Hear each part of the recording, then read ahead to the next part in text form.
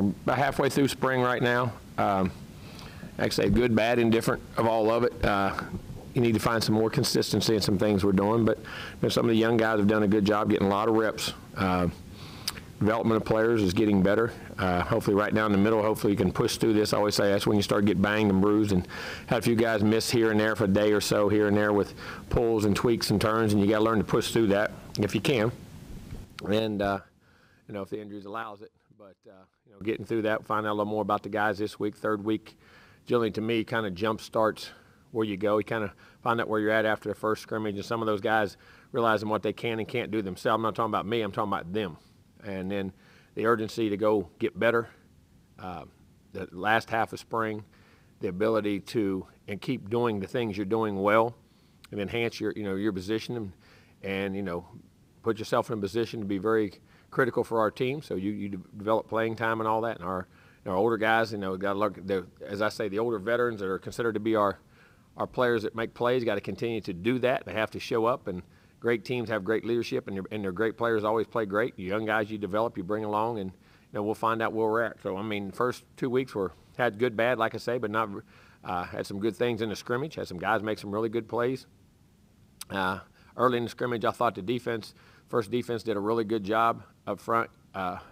Offense made some mistakes as far as just to miss a block or get off a block, and took advantage of some long seats and didn't give up the third downs and got off the field. And then I thought later on as the scrimmage went, the offense started really making plays and started really doing things. And sometimes it starts like that. But I like seeing both start faster, a little more consistency on both sides in execution. I think we need to be more physical.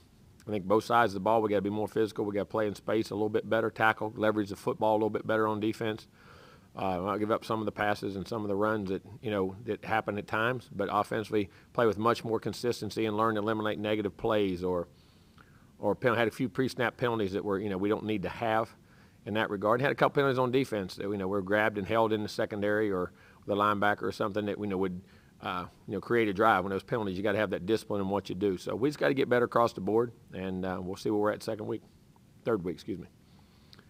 Question? What about the quarterbacks? Obviously, we talked about those a lot. This is the first time they get in there. So what about that? I think all three made plays. And I'll say both. All three made plays, and all three got rotations with ones and twos in different groups. And where we did, like I say, we started off. So I thought the first defense was really good, which kept us off the field. And I thought, as Haynes started really picking it up, started making plays later than that. I thought Max come out and did a really nice job, had some plays.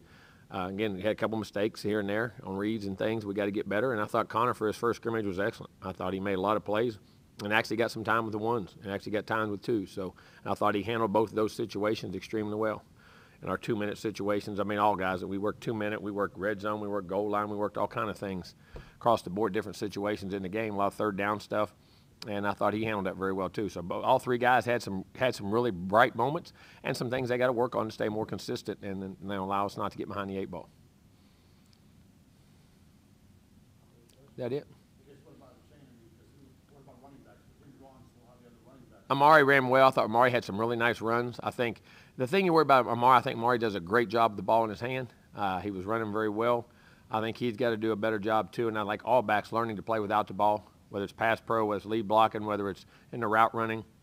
I think those things enhance. And then you have Crown Over, who did a really nice job. LJ's out right now, has a hamstring, and that's very disappointing because he's missed a lot of spring. It's not his fault. It's a legit injury, and we'll have to get him. Probably will miss most of spring the way it goes. And we got to get him healthy because that's going to be very crucial going into the fall. I hate that he's missing those spring reps. But those guys, from that standpoint, I thought was running the ball solidly, caught the ball okay, and I think that's what I say. Amari had some really nice runs. I think hits the hole well, plays inside out.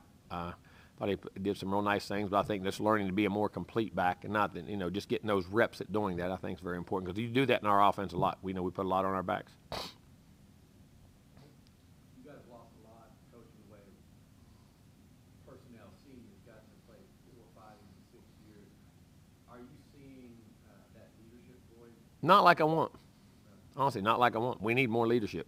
We need more leadership, and that doesn't always have to come from seniors, and I think that's something that we need to enhance on. I think they need to start putting their impression on the team a little bit more in what we do, and not with enough consistency in our leadership. I think, not that they're bad, but I think we need more, and I think we need more assertive type guys in leadership in what we're trying to do and where we're at.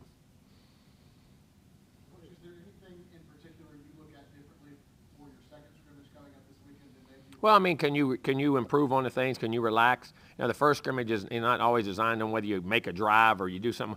It's putting guys on defense in a situation they got to play a deep ball in the secondary or run it at a certain guy, see if he can handle it. On offense, certain guys get touches. You know what I'm saying? And I think that's what spring is for me as much as it is trying to score or trying to, you know, get three. I mean, of course, the players all want that. The defense all wants that. But I want, you know, me as a coach, how guys I want to see that I challenge and how I challenge them with play calls and things of that nature. So hopefully we can understand that, but hopefully we can get some of the pre-snap things out, executed at a much higher rate, and play with a lot more consistency. And like I say, usually in your first scrimmage is what happens. Both sides make plays when the other side screws up, which is a part of it too.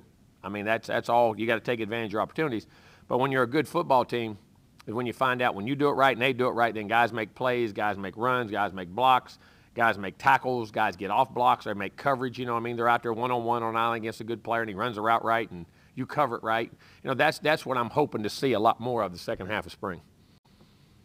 Coach Fisher, how do you think the young guys, especially freshmen coming in since the winter, handled their first taste of 11? The ones that a few of them got nicked up and missed, and we had about 6 practices under their belt and were really doing good, then got nicked and missed a scrimmage, a couple did.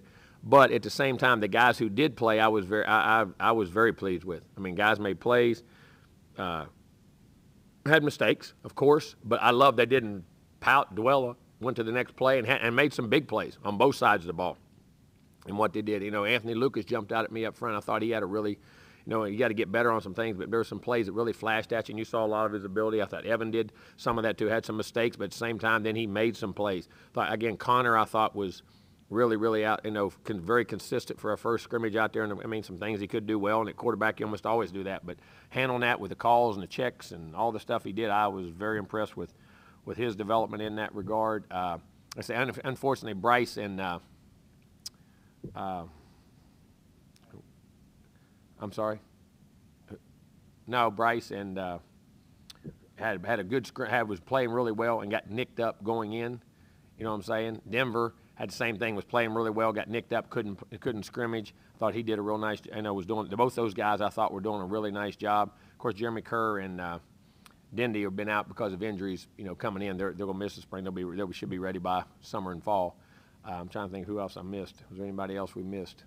Of those young guys, I'm just trying to think off the top of my head. Linebacker 25 did a great job. I mean, I thought he moved well. I thought he played well. I thought he made plays in space, which I was really anxious to see. And as I was sitting there thinking, but he fielded twice on a run up inside. I mean, fitted up real nice, played in space, ran well, did that. I mean, played like a player. You know what I'm saying? And then had some mistakes, but I was very pleased with the way he played inside. And who else? I'm trying to think. Any other freshmen? You guys usually know them off the top of your bat. I'm trying to go through them all in my head off the top. Huh? I said Lucas. Who'd you say? Who? Jake didn't get scrimmage. Played really well. 6 scrimmages in and pulled a quad. He'll be back hopefully by the middle of this week, toward the end of this week. I think he'll be back. It was Ish Harris I was talking about, linebacker. I mean, he really flashed at me and did some nice things. Got to get better at some things, of course, but I thought he flashed and really did some nice things. Just trying to think. I know you guys are all excited about those. I don't have that list in front of me. I should have brought it, but didn't have it. But okay, plays 3 or 4 days, gets a little sore, then comes back, but he's working his way back into playing shape. Made a couple nice plays. And what we did. You mentioned in the opening statement about this is a week where people push through. How much can you learn from a player about how they push through? Everything. This game is about pushing through. That's what you want. You want to make it hard. You want practice to be challenging. You want it to be tough. You want it to be demanding. This is what you find out. And listen, talent goes out the window. At the end of the day, it's how much you want and how hard you can compete. Look at the Final Four. Duke's been beat twice in the last 5 minutes of the game, said, you know what, we ain't losing. And raised their level of play and just got down and competed, and their practice habits come straight out. North Carolina did it 2 weeks ago, not against St. Peter's, but the game before. All those teams, Kansas was down at halftime. I mean, you just watch the basketball, and you watch how guys push through and how those really good teams can elevate themselves. And they don't elevate themselves. They just focus themselves and play up to what their capabilities are and what their practice habits are, in my opinion. Those guys just I haven't seen as much basketball as I want, but those 3 games I happened to see those games. And, man, it would just impress me, not that they won, but how they won, how they refused to lose. And I think that's a credit to their culture and the coaching and the things they got.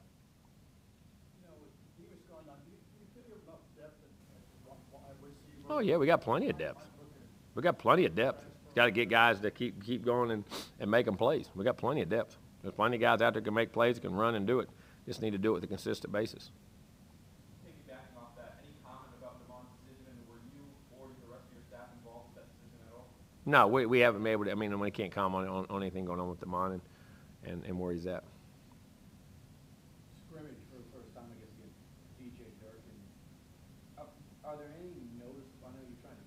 Sounds like y'all trying to keep the scheme pretty similar there, but anything different that stands out to you between his defensive style? No, I mean it's still in the 4-down scheme and what he does, and still plays split safety, plays single high. I mean, and again, when you really get into it with a lot of guys, there's a lot of similarities. There'll be some nuances and he's so in the infrastructure and in the infant stages of putting everything in. In that first scrimmage, you're not going to do a ton of things. You're going to do your base things and let the guys play fast. They've had 7 practices in it. So from that standpoint, there'll be some little things that he'll do a little different than Mike or whatever, but we haven't gotten to that point yet, and it's unfair to ask those kids to do it yet. So, but there's a lot of good things in the scheme, that's for sure.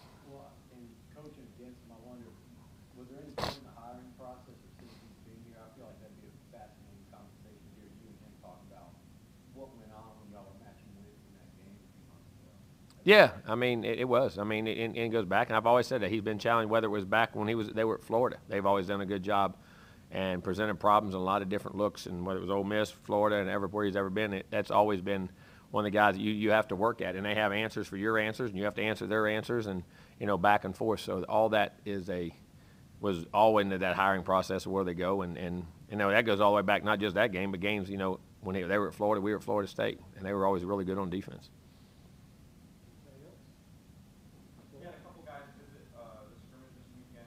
Any comment on? We're not allowed to comment on any recruits. So you trying to set me up on that one? No, we can't. I mean, but it's open time now, and that's what happened. I mean, there's going to be, you hopefully you can get your guys to come visit as much as you can, but we're not allowed to talk about any individual recruits or anything of that nature. Had good weather. It's a beautiful day, that's for sure. That's the second pretty. Friday was good and Saturday was good. Picked it on those 2 days. Thank you, guys.